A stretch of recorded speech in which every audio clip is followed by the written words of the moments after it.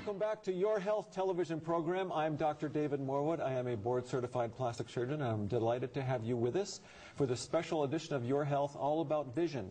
My next distinguished guest, Dr. Ellie Hattori, optometrist. Dr. Hattori, thanks so very much for being here. Oh, thank you for inviting me. Dr. Hattori, let's teach the public about some of what your average day is like and what the training is for an optometrist. Okay. And let's just touch on briefly the difference between an ophthalmologist and an optometrist. Sure, Can we? And So, optician even. An optician. They're called the 3 O's. Excellent. So what's your training like to become an optometrist? To be an optometrist, you go through your general lower undergraduate work. Okay, so everybody goes to college. Everybody goes to college, and it'll be a 4-year undergraduate training. Okay. And then you go to what we call optometry school, which would be like graduate school, and it's a 4-year program. So another 4 years, Another 4 years after college? After college, and that concentrates just on your eyes. Okay.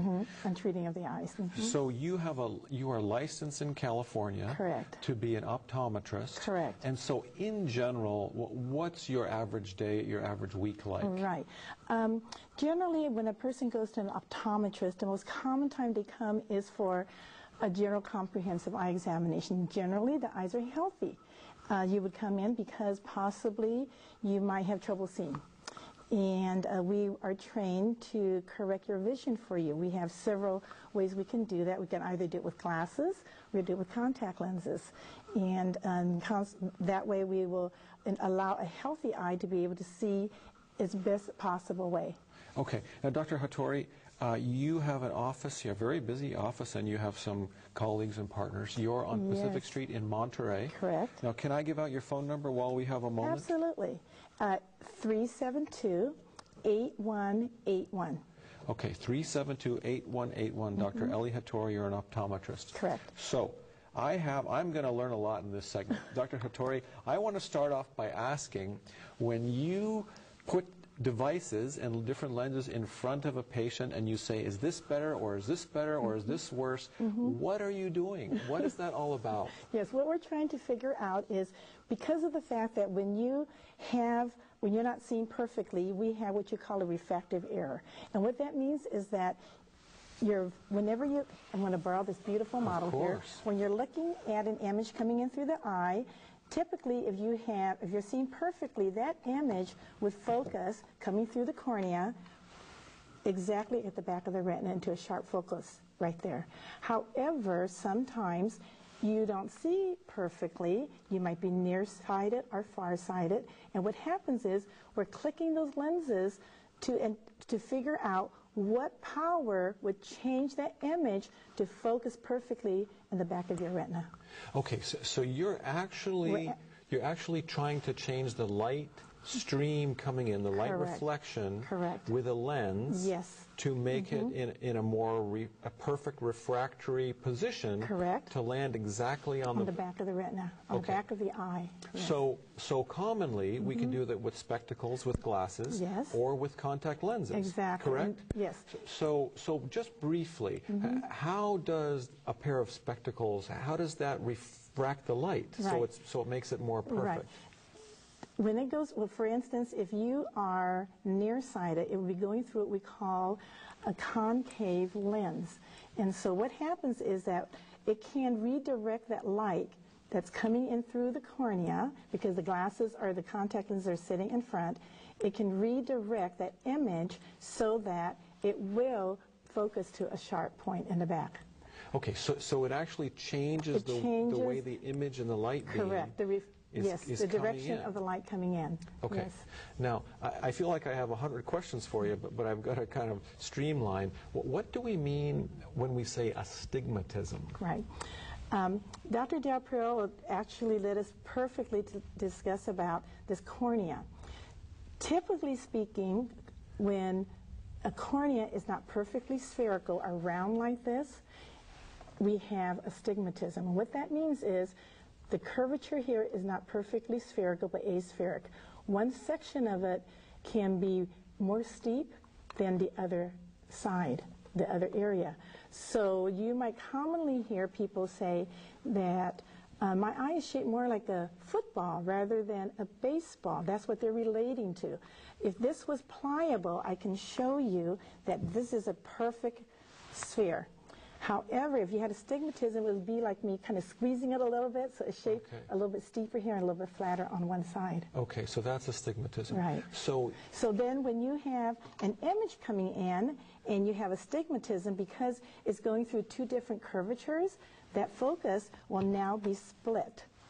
It will, instead of, for instance, if you are nearsighted, the image that you will be focusing will end up back here. Okay. So is it typical that someone with astigmatism may have an easier time getting vision correction with spectacles or glasses as opposed to contacts? Not necessarily. Years ago, possibly, we might have heard that I can't wear contact lenses because I have astigmatism.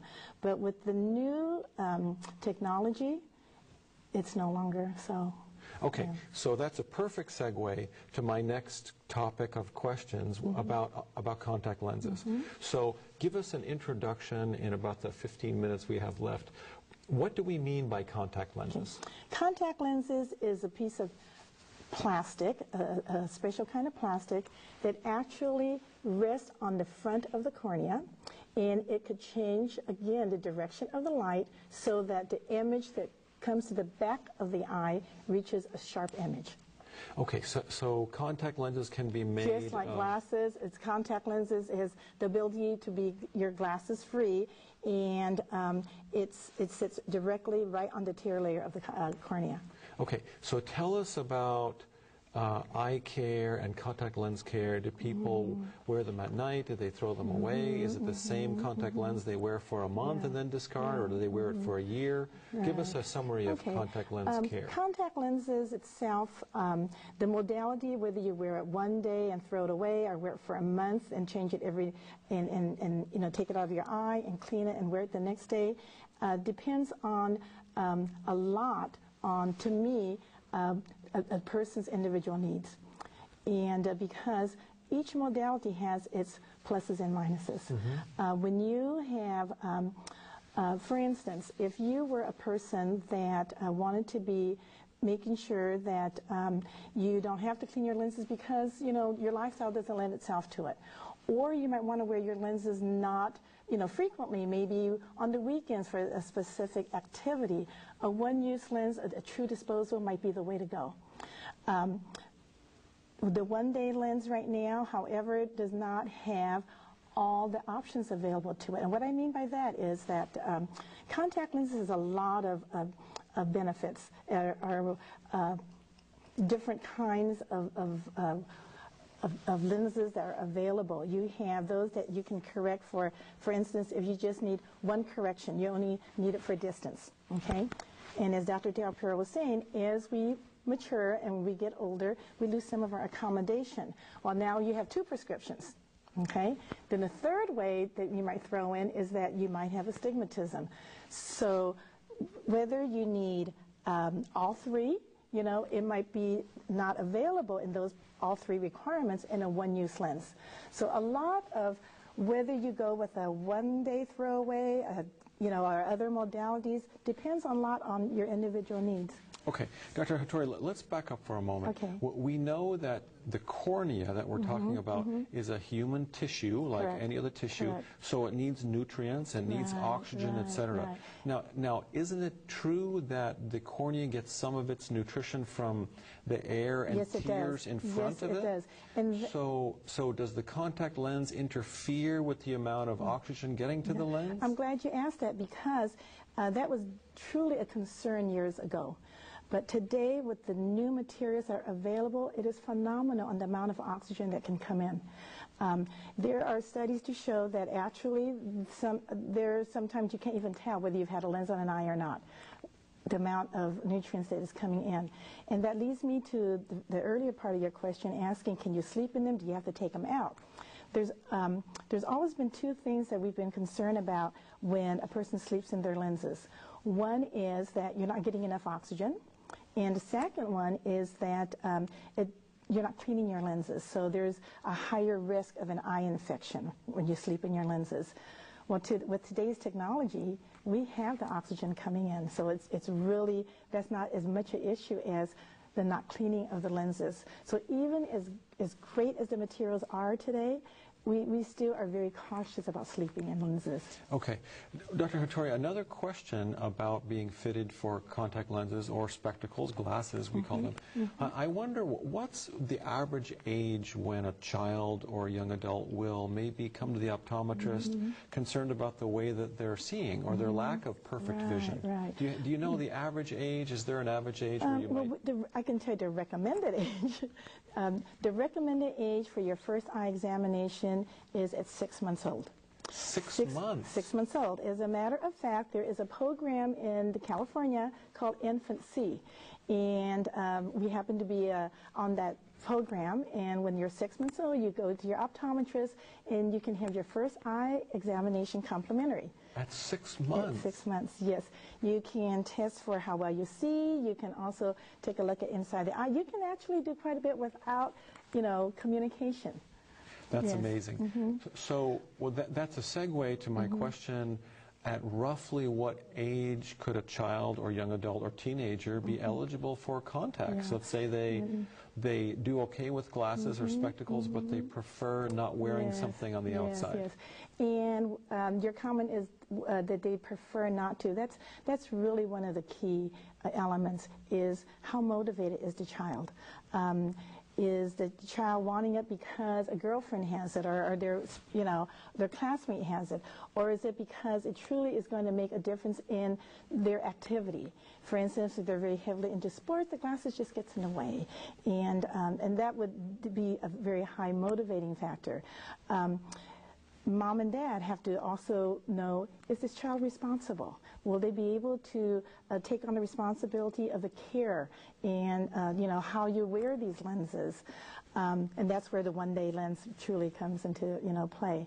But as far as age goes, it's really dependent on motivation, how much, with the reasons why the person wants it, and when they're responsible. And that, it could be a 9-year-old, it could be a, 18-year-old. Okay. Yeah.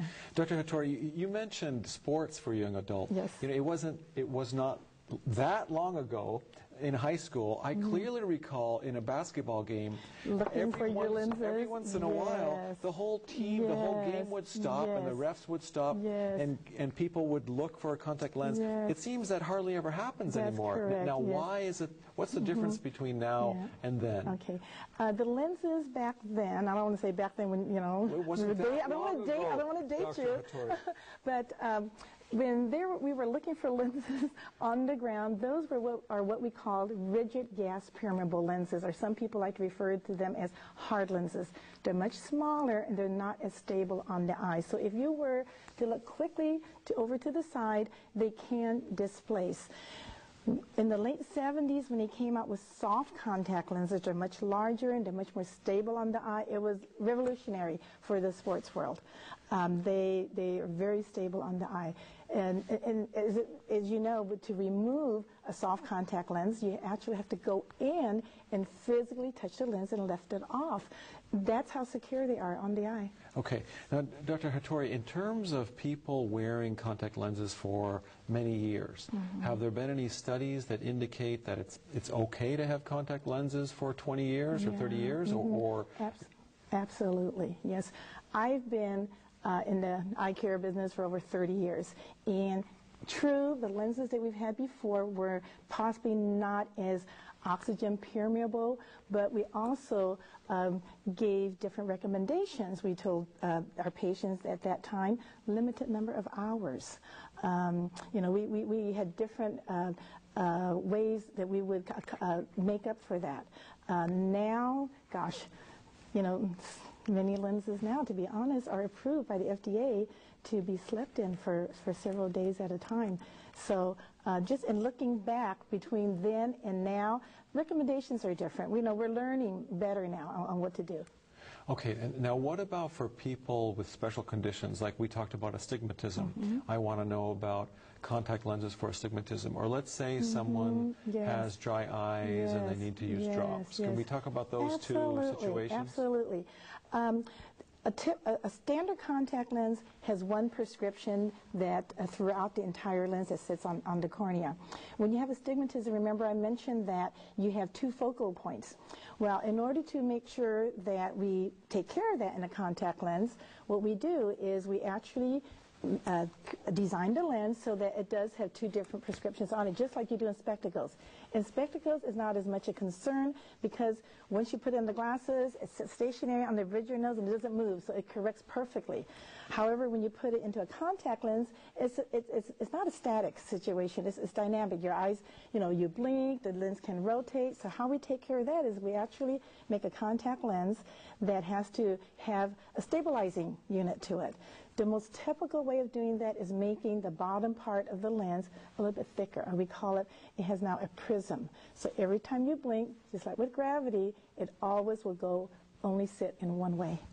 And so then your correction is stable then. And that has come a long ways itself because just a couple of years ago, the lenses, if you had astigmatism, you might still, every time you blink, it might go in and out a little bit because the lens would rotate. Well, today the stabilizing units are incredible. That's amazing. Now, Dr. Hattori, just briefly, what about people with dry eyes? Can they get contacts, or do they just have to have spectacles and glasses? No, not at all. We have the newer technology of contact lenses now really addresses the dry eye. The lens materials now are much moister. In fact, many of them now have what we call a plasma treatment on it so that the lenses retain its moisture longer. Also, we have solutions that are very different from, say, even a year ago. The cleaning solutions now have been reformulated to take that into account. They have hydrating formulas now. Dr. Hattori, very briefly, I've got to wrap this up, unfortunately. So if someone has contact lenses, how often should they see their optometrist? Once a year, every 12 months. A contact lens is a medical device, and your eyes can change, and it really needs to be reevaluated because it's a foreign body. Contact lens is a foreign body, and it rests directly on a body part, and so it really needs to be evaluated every 12 months. Excellent. Dr. Ellie Hattori, you're optometrist, you're a specialist in contact lenses. You're here in Monterey on Pacific Street. Correct. 831-372-8181. Dr. Ellie Hattori, optometrist, contact lens specialist. You're teaching me a lot, Dr. Hattori. Thanks very so much for coming on the program. Thank you. Thank you. This is Your Health television program. I'm Dr. David Morwood. I am a board-certified plastic surgeon, and we're coming right back after a very brief pause for a very good cause.